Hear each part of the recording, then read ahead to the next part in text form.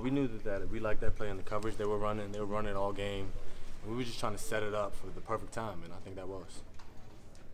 Fourth quarter, you guys were able to turn a pair of takeaways into points. How huge was that for you guys in the second half, where you guys were able to move the chains where you weren't able to early on? It was very important. Coach Locks always states that the game is a game of momentum and stops. So defense getting those two big stops, it was the offense only right for us to go down and do what we had to do. What was Talia like just in the huddle, kind of leading you guys on that important drive? He was the same throughout the whole game, poised, calm, our leader. Can you see any jump from last year already, and just how both of you guys are able to handle these moments? I've seen the jump all throughout the offseason. Today is just you guys seeing it. So. Earlier in the game, West Virginia seemed to play with a corner and then a safety, and they kept switching back and forth. One of the times you caught them in between. Were they trying to double cover you, or was that a few times, or most of the game on that? I'm not sure. I just run the plays that coach calls. What was it like getting to play in a crowded stadium? It was fun. Spring game, it was half crowded, but I mean, today was fun for a first game and a big game like this. It was definitely a good one.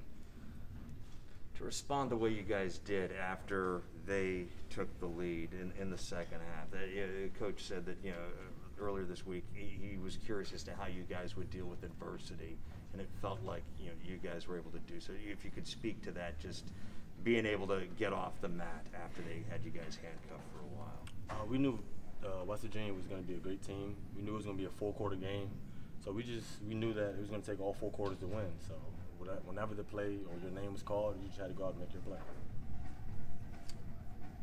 How cool is it for you guys to be able to dial up some of those plays and tear the top off it like you did? Dante had one. It's cool, but it's only week 1. We still got a lot more work to do.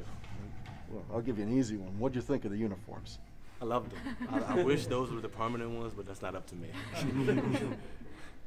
Coach said Stephon Diggs talked to you guys last night. How was that, just hearing from him and getting that kind of motivation the night before a big game?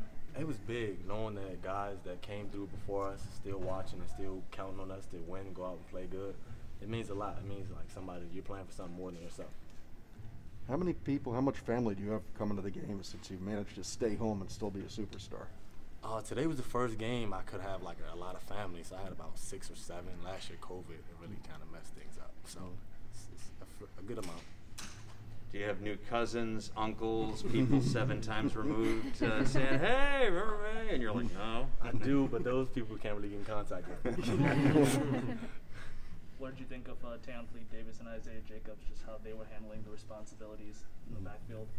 They were 2 big key components in the win today. They didn't really get the shine or the glory, but those 2, I mean, we sealed the game with Tayon Fleet-Davis on the field, so I mean, that was big. How cool was it to get in a kneel down at home for your first big win here? It was great. That was the first one, I think, of my career, so I mean, it felt great. What do you think of the Jacorian Bennett interception on that side? How hyped were you when that happened?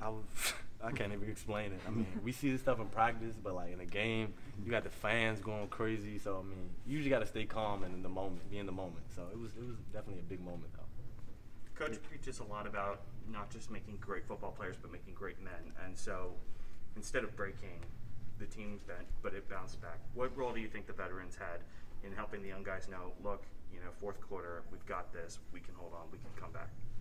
We know no game's going to be easy, so, I mean, and usually the team that wants it more, which Coach Locke says, usually is going to win. So I think today we wanted it more, and it showed. Where do you feel like the offense can improve moving forward from here? I say the consistency. You see a good drive here, and then we go 3 and out for 2 or 3 drives. So I say really consistency and discipline. What do you think a win like this can do just for confidence, belief for this season and just the program in general? It could do a lot, but we're just taking it 1 game at a time. Is that hard to do ever? Like when you have a big win like this, how do you not look ahead to what you could accomplish this season? We haven't really accomplished anything yet, so we got to just stay forward. I mean, West Virginia's a good team, but we've got bigger goals. Anything else? Okay, thank you. Thank you. Thank you. Thank you.